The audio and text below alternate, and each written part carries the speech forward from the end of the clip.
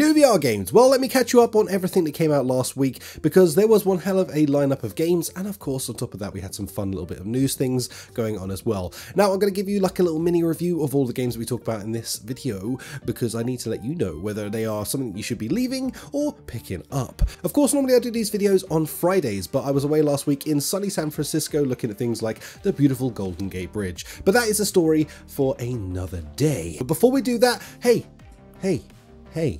you know, I would really love it if you would hit that like button, of course, because it really does help support these videos. And of course, I appreciate the support you always give these dope videos, so thank you so much. And of course, subscribe, because hey, this is a dope channel with dope content, and I would love to have you join me on this epic journey that is talking about virtual reality gaming. Now, anyway guys, let's dive into our first title that came out last week, Max Mustard. This is the platformer that everyone was waiting for, and honestly, well, it delivered. This game dropped last week, and it really is the answer to all the platforming needs that we've needed in virtual reality. Now, I am not the biggest fan of platformers, as many of you may know, and I have spoken about in other videos, but I did dive into this one optimistic and open-minded just to see whether I was going to like it, whether it would gel with me or not, but I will say this one definitely did. It's a very chill, calm, cute game. It's kind of got everything you really want out of a platformer, giving you the vibe of something like Astrobot, but with a new fresh design and skin over the top of it, making it feel like this vibrant, nice adventure that you're going to want to dive into over and over again until you complete it. There is a ton to do in this game. It's definitely worth the money invested into it if you're going to buy it, so make sure you check this one out. Max Mustard is pretty much a must-have if you like platformer games in virtual reality. Next up is Endless Wonder VR. This is a PCVR only title that dropped last week, and it's made by like a little indie team, and well, you can kind of tell it's a little rough around the edges, but this game is still pretty damn cool, and I don't think you should miss it, as it is kind of like one of those only up type style games where you're going to be jumping from platform to platform, making your way through a bunch of different puzzly worlds as you go through it. There's a ton to do in this one. It's actually a really entertaining and fun game, so make sure you check this one out if you're looking for something cool just to tide you over. Then I think you'll enjoy this. Next up, Stride Face dropped a huge free DLC. Now, we love free because, well, it doesn't cost any money, but yeah, they just dropped a huge new DLC that is coming to your headsets right now. So whether you play this on the PC or whether you play it on the Quest, you're going to get this update for free. It is 25 new missions, a brand new map, and of course some cool stuff to do in there. Now, there's some new characters you're going to be fighting, like looking like these sort of bum dudes, and as well you're going to have some new gadgets that you can play with, including a wingsuit.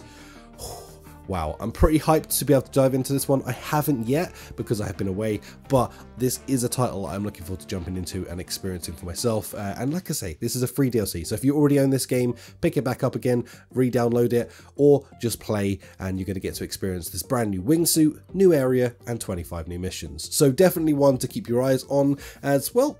Damn, dude. I mean, I respect these guys for continually working on a game. They just recently released like the new better looking version of this for the Quest 3 support, and on top of that now we now have this and the MR mode have all come into it for free. So good job, Joyway. Keep on working on this game, and you know, just fix the goddamn voice acting in this game, because it's the only pain point that we have left in Stride. So other than that, this game's pretty dope. Next up is Happy Funland. This is a game that unfortunately I don't think delivered, but let's dive into why.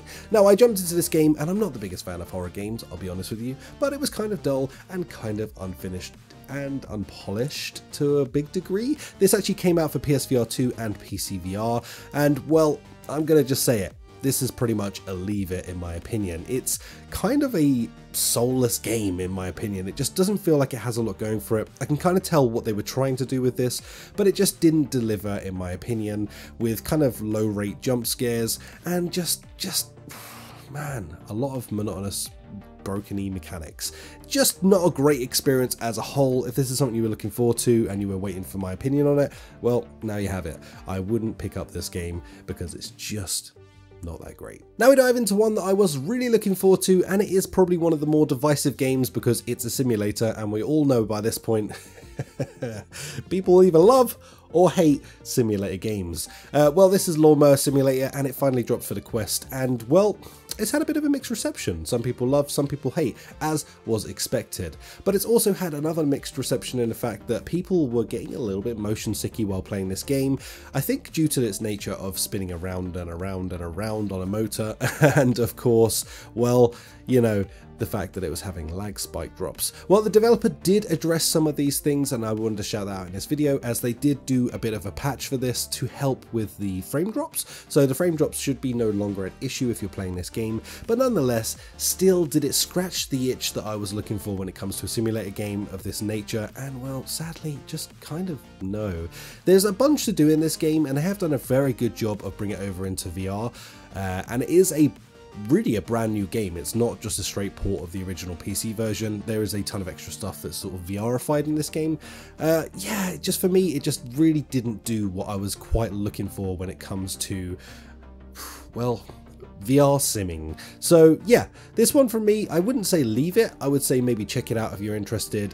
You do have the refund policy in place, of course, but for me, it just didn't quite do what I was looking for it to do. And last on the list was a surprise hitter for me, PCVR. Now, genuinely, I was not expecting much from this, and I spoke about it a couple of videos ago, saying that this game was going to be sort of like a knockoff Minecraft, and basically I wasn't expecting a whole bunch from this. But my God, I jumped into this and I genuinely fell in love. I think it might be the best thing that's come out on PSVR 2 in a while, and well, this one is worth investing into in my opinion. If you're looking for a Minecraft-esque type of game in virtual reality that looks stunning, has a bunch to do in there, and well, just utterly relaxing, then you are going to really enjoy PCVR. I dived in there with a very open mind just to check this out. I bought it with my own money, no review codes or anything. I just wanted to see whether this one was going to captivate me or not, you know, and really find out whether it's going to make me put my PSVR 2 back on, as it's been a little while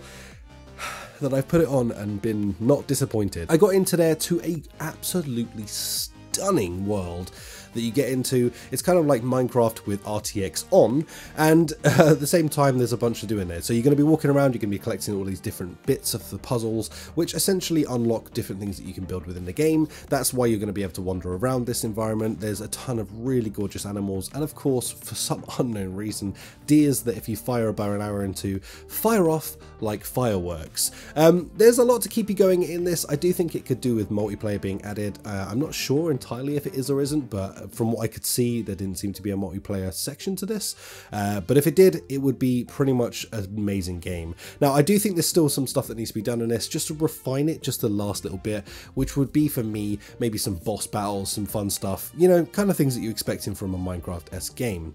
Now, this game though still delivers in the sense that it really gets your money's worth out of it, because it's just simply gorgeous to go into, collect, harvest, dig, mine, and build out some incredibly cool looking things. So yeah, this game for me is a hard recommend. If you have a PSVR 2 and you're really looking to boot it up with a cool game, PCVR is one to be looking for. Much love to all of you guys, like, subscribe, all that good stuff, and I will catch you in a pretty action-packed week that we have coming up. There's a bunch of good videos, so make sure you keep your eyes peeled on the channel, and I'll catch you in those. Thanks so much, goodbye. Oh, I punched my microphone. What a lovely way to end it.